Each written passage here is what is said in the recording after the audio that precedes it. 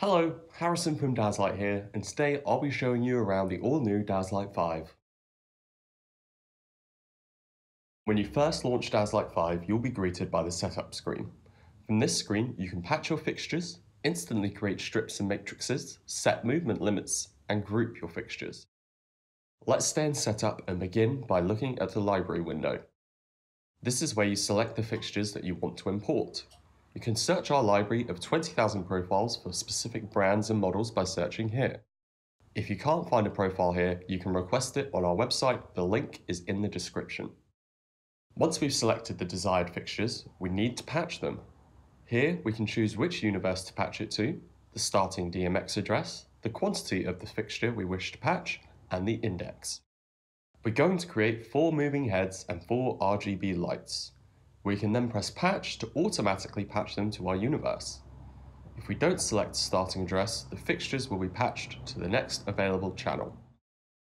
Daslight 5 can quickly create matrices and LED strips for you by selecting the respective tabs. The matrix option allows you to customize the height, width, and flow of your matrices using these options. The strip option allows you to quickly create LED strips. Simply enter the amount of dots, hit patch, and you're ready to go. The patch window is where all of your patched fixtures appear. There are 2 ways to view the patch window. The default option is the grid you see before you. If you prefer a list view, that can be selected here. In grid view, addresses can be changed by simply dragging and dropping the desired fixture on the new address. This bottom section is called the control panel. From this panel, you can arrange your fixtures in a 2D view as they are in real life using various tools. To turn your lights on, you should click the Turn Beam On button here. Next to it, you'll also find Turn Beam Off. By clicking on the Spreading menu or Alignments menu, you can quickly manipulate your lights into predetermined shapes and alignments you see listed. To the right of these options is the Zoom slider for 2D view. We're going to arrange our moving heads into a circle and our RGB lights into a line. Down the left-hand side, you can see we have some different quick select options. Groups allow you to quickly select fixtures. When creating a new fixture, you'll be asked if you wish to create a new group. If you press no, the fixture will be added to the group you have selected. You can manually create new groups by clicking the plus button. When we created our fixtures, we also created groups for them, so we don't need to group them right now. To the right of this, you have the limits window. This is where you set dimmer and movement limits for your fixtures.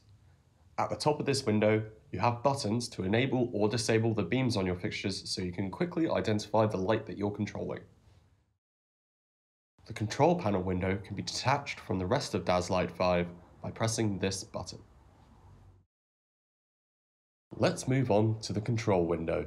Control is where you create, activate, and edit scenes. When selecting scenes in the control window, select the left side of the scene if you want to play the scene, select the right side of the scene if you want to edit the scene. Banks are a great way to keep your scenes organized. We're going to create 2 banks, one for color effects and another for movement effects, but you can create as many banks as you need. You can change the color of a bank by right-clicking on it. To the right of banks, you'll see the effects window. Daslight 5's powerful effects engine makes creating spectacular effects easy. To assign an effect to a scene, we select the scene first, and then we select the effect we want to apply. We're going to create a rainbow effect. Daslight 5 doesn't generate steps when creating an effect. If you wish to create an effect step by step, you can do so by choosing the steps effect. Once the effect has been assigned to a scene, we can edit its parameters over here.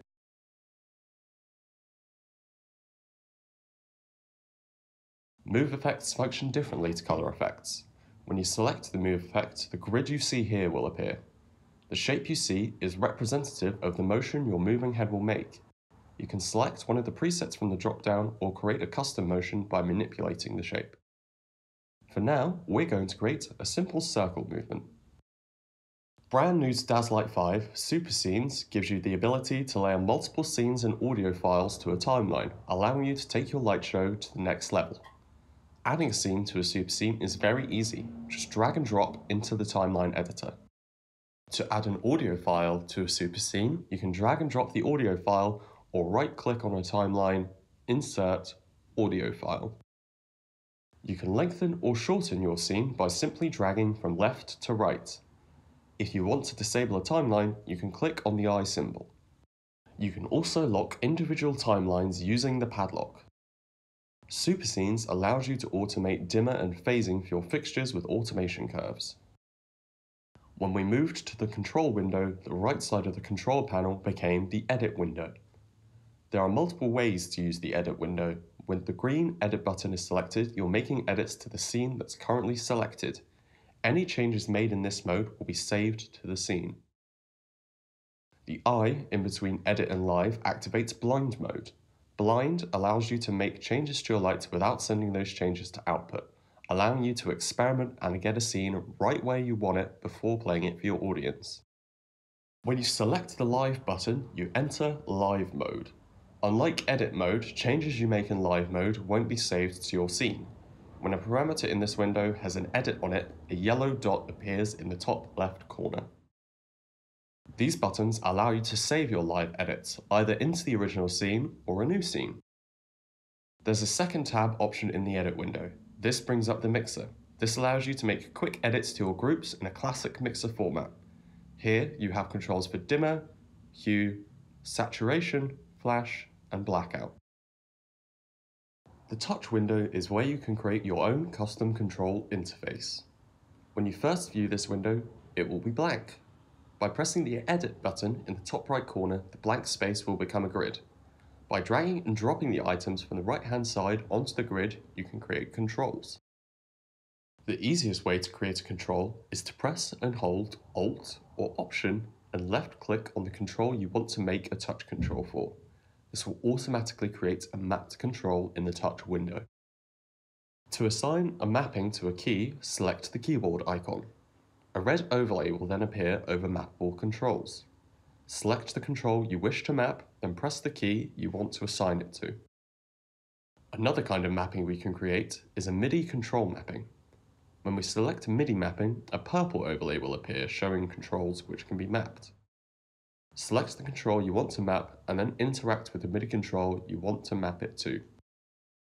The full potential of the touch window is unlocked when you link Daslight 5 to the brand new Daslight Remote app, available on the Apple and Google Play stores now.